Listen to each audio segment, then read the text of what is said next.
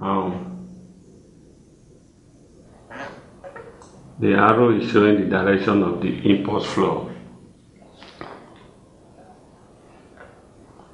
This is the skin.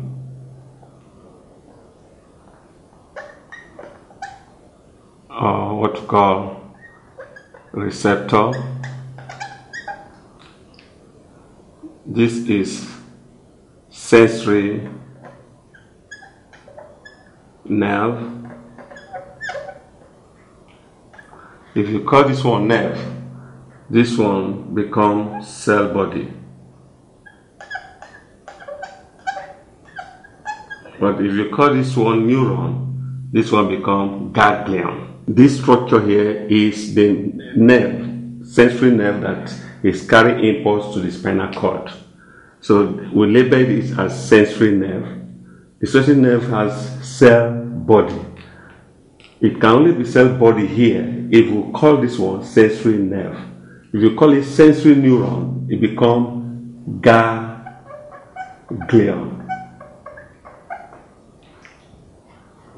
Now, the space between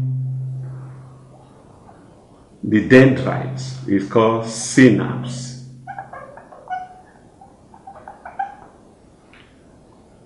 This, of course, is dorsal root, while this side is ventral root. Why this one is motor nerve, and this one become the muscle, which can also be called effector.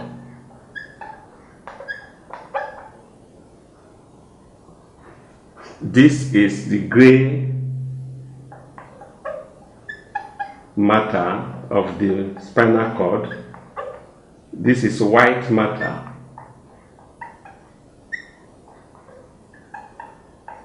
of spinal cord. This is the diagram of a reflex action, a reflex arc. Now, for you to describe what happened to the girl,